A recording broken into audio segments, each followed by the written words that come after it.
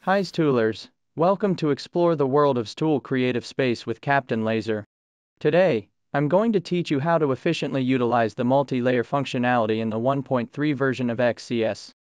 Before diving into this tutorial, make sure you're familiar with the basics, like designing shapes, adjusting settings, and controlling devices, otherwise, you might struggle to keep up.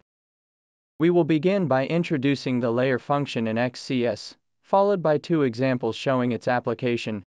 Example 1 will show you how to create layers and use it to edit customized drawings, while example 2 will describe how to deal with multicolor drawings brought from an online store. Finally, we will provide some useful tips to help you make the most use of this function. Let's cut to the chase. What exactly is a layer, and why is it useful? In XCS, layers are determined by the different colors of vector objects, facilitating parameter adjustment and element editing. Previously, if you wanted to assign different processing modes to various elements, you had to edit them one by one. However, in the new 1.3 version, you have the ability to sort elements with the same color together, which allows for easier editing and management. For example, all purple objects on the canvas belong to layer 3. So when we click on it, all purple objects are quickly selected with one click, then we can set their various properties or parameters. By using the layer functionality, you can quickly select and batch edit objects of the same color, significantly boosting your creative speed. I bet you'll love this new feature. In the first example, we'll show you how to utilize layer functions for a customized vector drawing.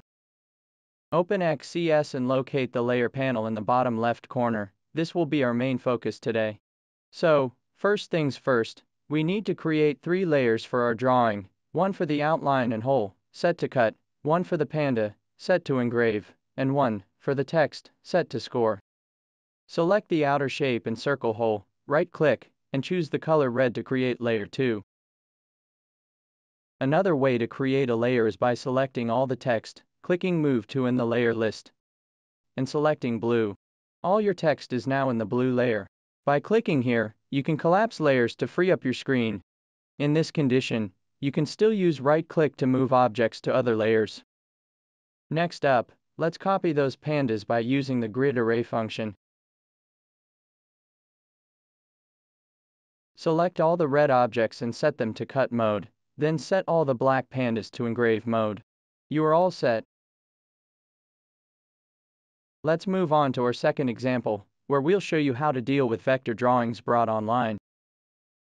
In this earring design file, the seller has kindly provided instructions, indicating that the black vector objects should be engraved while the red outline should be cut. XCS automatically creates 3 layers for the red, black, and green objects on the canvas. Now, let's set all of the black objects to engrave mode according to the note. Manually selecting each object on the canvas would be far too tedious, but with the layer functionality, you can easily select all objects in layer 2, black, with just a click to set these black objects to engrave mode. Next, click on layer 3 to select all red objects and set them to cut mode. The green letters aren't necessary for processing, so simply click on layer 1 and delete them. Now, it's time to hit the process button to burn your work. Now that we've learned how to use layers to organize our graphics, let's dive deeper. Layers have a few other handy features that are definitely worth exploring. Want to remove a layer? Easy. Right-click on the layer and delete it in one click. Made a mistake? No worries, the undo button at the top has got your back. When it comes to renaming, simply right-click on the layer to rename it, just as easily as we named our engraved layer. You can also double-click the red layer to change it directly to cut. We've already talked about collapsing and expanding layers. This nifty feature makes your canvas more flexible and saves space, while keeping the interface neat and tidy. But wait, there's more. Here are a few important things to keep in mind.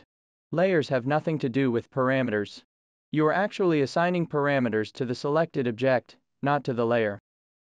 This means that, when you select a red layer, you're setting parameters for all red objects. So, after setting parameters for all your red objects, if you add a new red object, it'll still have default parameters. Don't forget to reset them. We will continue to optimize and update the layer function, so please stay tuned. Congratulations! You've learned everything about the layer function. Isn't it a game changer?